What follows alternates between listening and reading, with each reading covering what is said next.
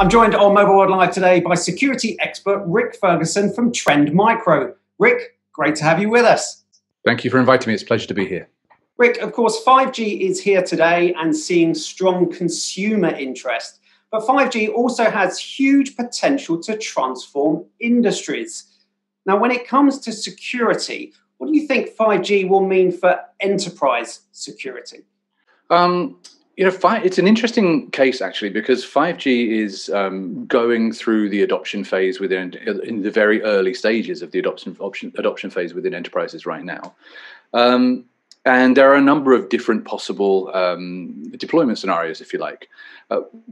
Building your own, leasing from a provider, and I think what we'll end up with, what will kind of become the default for quite a long time, is a hybrid of those two approaches. So there'll be some from a MNO, from a network operator, and some that you build yourself, private enterprise 5G. And that's very much the way that the cloud journey went as well. You know, people were talking about public cloud, private cloud, and we've ended up very much in a state where there's a hybrid of those two within most enterprises. So too with 5G.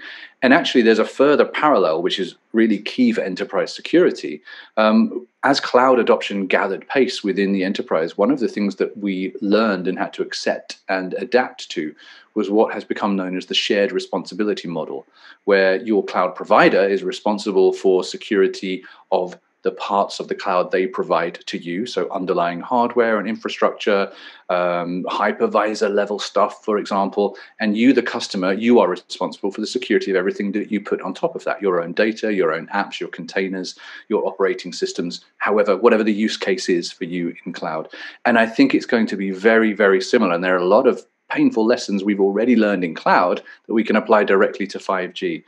5G, of course, has security baked in as part of the design, but that doesn't mean it doesn't need additional security on top. And that's the area where people have a lot of learning, a lot of testing, and a lot of scoping of requirements to do. You've got the built-in stuff, which is things like encryption, IMSI protection, OAuth, TLS. There's a whole bunch of technologies built in. That's the security of the network.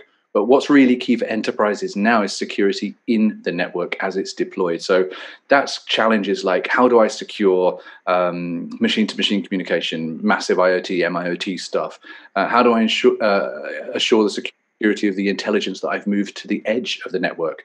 How do I assure that devices in that edge and in the core haven't been tampered with, have maintained their integrity, don't have tampered firmware? So there's a whole load of areas to secure, and a whole bunch of new technologies and new architectural models to lay on top of that. So tell us a little bit more about those huge challenges, Rick, and maybe comment on how Trend Micro is working to overcome those as well. Sure. So, I mean, one of the standard deployment methods within 5G networks is virtualized network functions, and that's actually how we're deploying one part of our security solutions as a VNF. So the kinds of functions that you need and that we're aiming to provide and fulfill: network prevention to defend against intrusion, to detect malware or lateral movement within the target network if it's already compromised. You need to assure that connecting devices, those M2M or massive IoT devices, aren't running, for example, tampered firmware, malicious firmware, where someone's trying to get in that way, maybe a supply chain attack, maybe something like SolarWinds that we've seen recently. So we need to be able to apply security not only on the network, but also at every endpoint. But that security needs to be device independent, and it needs to operate as a platform. It needs to be something which can operate on the network, in the cloud, on a SIM-based device, and give you, the owner of that infrastructure or the responsible for that infrastructure, the visibility that you need to identify all of the things connecting to your network, the intelligence that you need to identify what's normal and what's going beyond the bounds of normal, and the power and the scope to enforce security in real time in an orchestrated way, because 5G is a highly orchestrated infrastructure. So looking at how enterprises can face those challenges now and in the near future, Rick, what actions should they be taking? What's your key message to enterprises now? You know, I was giving a presentation just yesterday with GSMA, Mobile World Live, and I actually came up with 5 security principles for 5G networks, and that's really my key guidance at the moment. It is early stages, so they're quite broad guidelines, but they're to give you a framework and a direction to work towards security, and they are these. Security must be a unifier of the business. 5G will bring together disparate parts of the business, whether that's the IT folks and the OT folks and the board and the management and all the commercial business drivers. Security can act as a bridge and a unifier between all of those different functions. How do we do something successfully and safely?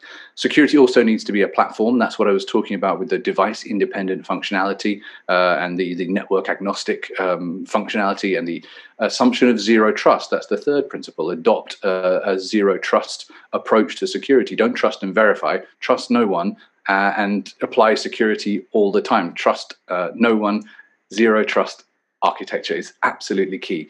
Lean heavily into machine learning. You're going to be generating, mining, correlating, dealing with an ever-growing mountain of data. Humans are not going to be able to deal with that in the time that you need them to. So lean heavily into machine learning for security and for your business as well within 5G, and make sure that that security is orchestratable, if that's even a word, and policy-based, so it can be applied dynamically in real time with minimal management overhead.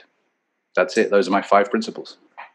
5 key takeaways. Security is, of course, one of the most important elements of any network. Rick, thank you very much for sharing your thoughts and insight with us. Thank you. Thank you.